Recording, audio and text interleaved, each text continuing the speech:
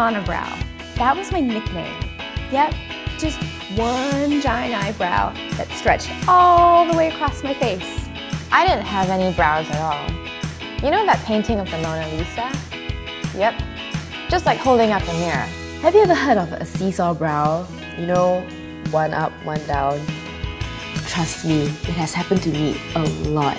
I'd try to tweeze them into a shape that usually found on human females, but I would always end up over tweezing. It was a total nightmare. Imagine having to wake up at 7 in the morning every day just to draw in your freaking eyebrows. And it still turned out terrible. Such a waste of time. I remember after one particularly horrible round of tweezing gone wrong, a girlfriend suggested I seek help at Browhaus. What the hell is a Browhaus? I asked her. She was like, it's just like a salon, but for your brows.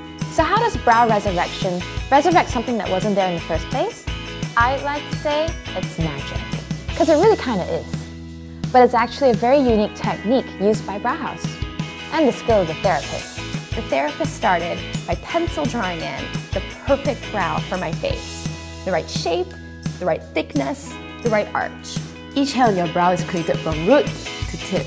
It's finer and more realistic than your usual eyebrow embroidery. And then she went to work with this special weaving tool and some semi-permanent vegetable dye.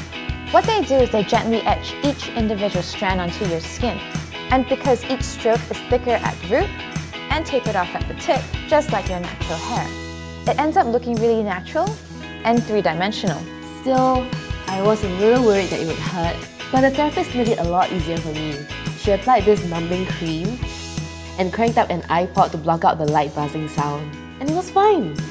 Feels like a little tickle. Like tweezing.